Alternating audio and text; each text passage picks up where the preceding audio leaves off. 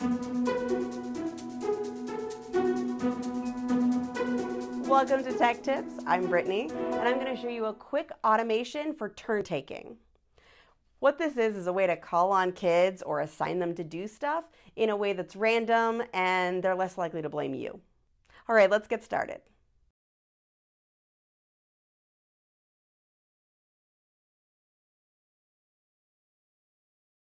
I got sick of calling on the kids and trying to remember who I'd called on before and having them argue, so I programmed a shortcut to take care of it for me. This was great on a few ways. One, it's not fair. Well, the app did it. And two, I always let them start the shortcut. And instead of saying the teacher called on me, they started telling their parents about this cool game we played in class. It was really just calling on kids, but they called it a game and I wasn't going to argue. The other benefit I really liked was that it would teach them about how random numbers really work, because yes, when something is truly randomized, sometimes it's going to call on the same kid 3 times in a row. That doesn't mean it's not random. And hopefully they would start learning a little bit more about randomness as just a side benefit. Here's a way you can assign things to kids or call on them or decide who's taking turns with what. So let's build it. Open up Shortcuts. New shortcut, and we're going to put in the list again. This time it's going to have names of kids. So I'm going to have Luke, Leah, Han. Who else do I want to include?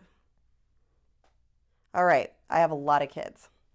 And what we're going to do is going to pull up the list actions, and what we want is get item from list. So we're not choosing it, it's getting it. It's not the first one, it's a random. And again, we're going to have it speak the text so we know it's going to say it out loud. All the kids will know whether they can read or not who it is. But for the ones who can, we're going to also show alert. All the alert is going to say is we're going to use the item from list.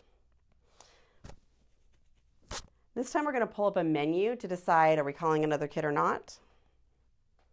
Menu, we want to choose from a menu. And this was just going to say, call on another kid.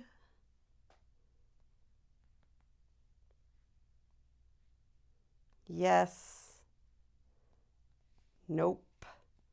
I'm done. So 2 choices in the menu, which of course don't use autocorrect.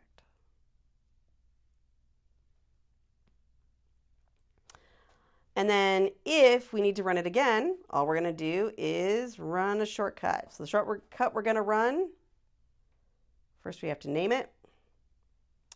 This shortcut is called turn taking.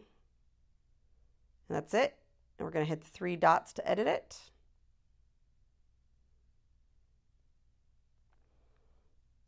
And then we type in turn taking. And this is going to actually run on a loop. Now to test it out, I'm actually going to turn on show while running because it's kind of funny looking, but it actually takes longer, so I don't recommend doing it all the time. Luke. And run it again. Finn, and run it again.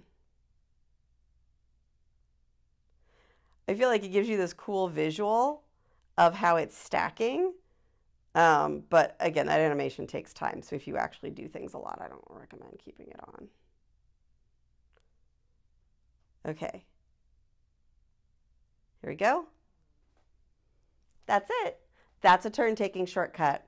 I hope it helps reduce at least one squabble in your home. Then it'll hopefully be worth it. Thanks for joining me. Till next time.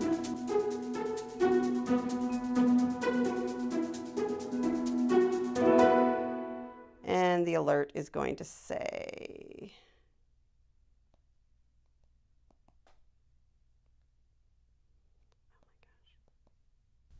get rid of that. Don't put that part in where I kept hitting the wrong button. Okay. Here we go. It just closes all of them. I have a few I run like that.